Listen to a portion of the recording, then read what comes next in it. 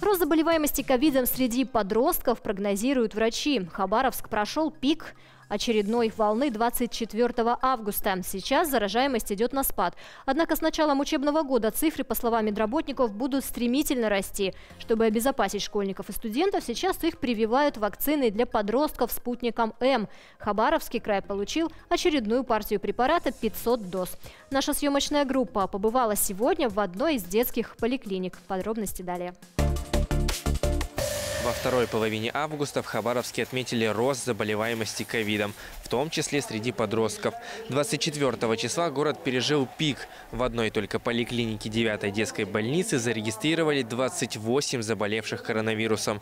По прогнозам врачей, спад будет недолгим. Я думаю ждать роста заболеваемости, потому что начинают организованные коллективы действовать. Я про школу говорю, школьники выходят на учебу, контакты возрастут, то есть все будут в классах, тесное общение, поэтому ждем повышения заболеваемости. Маргарите Лесняк 17 лет. Она уже закончила школу и поступила в медуниверситет.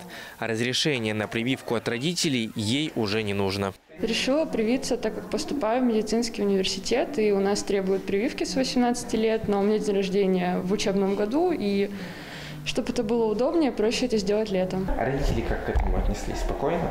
Спокойно, они сами прививались год назад. Прежде чем медсестра сделает укол, нужно пройти осмотр врача. Среди противопоказаний – высокая температура и обострение хронических заболеваний. Аллергические какие-то реакции? Нет.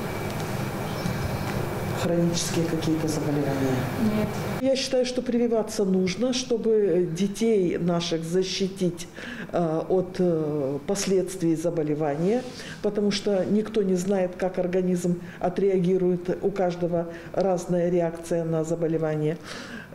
И чтобы вспышек не было. Это не панацея. Никто не говорит, что человек раз привился и не заболеет. Он может заболеть, но заболеет он в более легкой форме. Кроме Маргариты, сегодня на прививку спутником М в поликлинику 9-й детской больницы пришли еще 3 человека.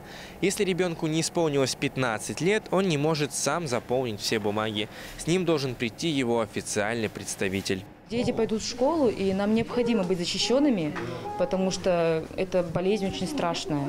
И по тем годам было видно, что дети очень тоже болели сильно, как и взрослые. Прививка от ковида вошла в национальный календарь прививок с января этого года. Да.